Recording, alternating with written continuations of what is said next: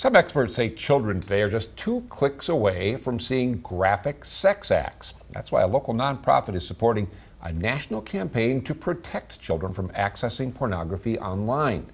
Fierce Freedom in Altoona is partnering with Exodus Cry for the hashtag Protect Children Not Porn initiative.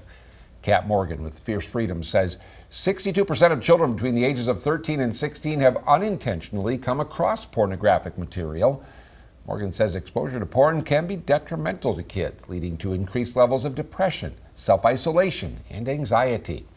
The campaign calls for all websites that host pornographic content to verify the observer's age with a government-issued ID validated by a third-party platform, and for lawmakers to pass legislation requiring effective safeguards be put in place to protect children from porn exposure online.